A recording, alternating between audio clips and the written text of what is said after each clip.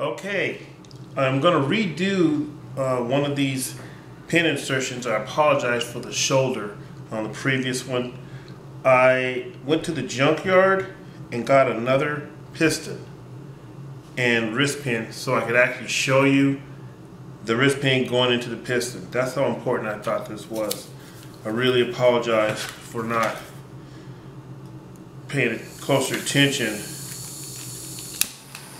and getting in the way. So go ahead and heat up this the small end of this rod again. I'm going to get it nice and blue, and then I'm going to slide this wrist pin through there, and I'm going to get a nice quick fit without pressing a press fit pin in. I think it's pretty cool.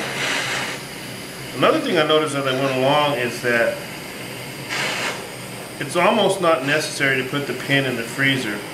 I think there's a negligible amount of shrinkage, and what happens is when the pin is that cold, it makes the end of the rod shrink much faster, and it grabs it much faster than if it was just room temperature.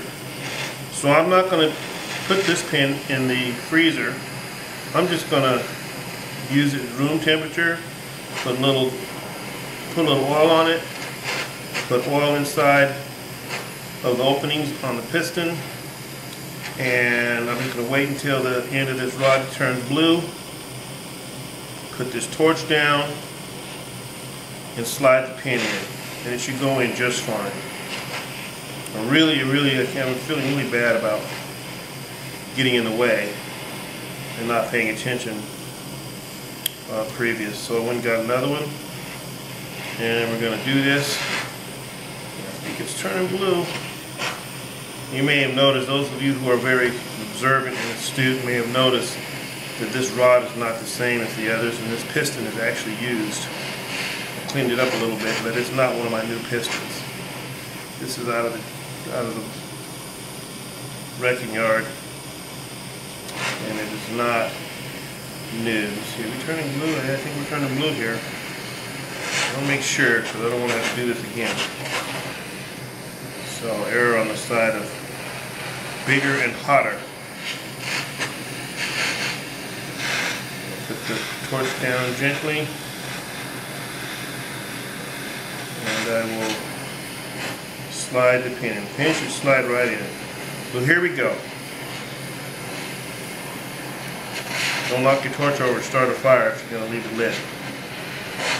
Word of caution, I have a fire extinguisher and some water back there, so I'm going to try and be careful because I'm going to leave this torch lit because I want to take the time to turn it off. So here we go. There we go, room temperature, and slides right in. Centers, and look at that, I still have time. It's moving, and then it grabs.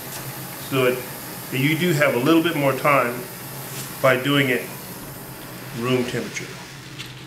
Okay, and there you have it. Thanks for watching.